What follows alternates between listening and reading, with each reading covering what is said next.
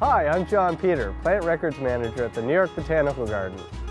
The garden is home to thousands of plant species, and I'm here to tell you of one of them in this video plant profile.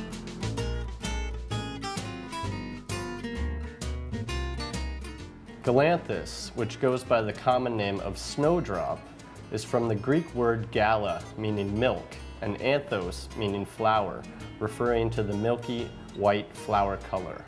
These cute perennial geophytes are some of the first color to appear in the garden. There are approximately 20 species of snowdrops that are distributed throughout Europe, the Mediterranean, Russia, Georgia, and Azerbaijan. In many areas, these species are threatened, and in many countries, it is illegal to collect plants of snowdrop.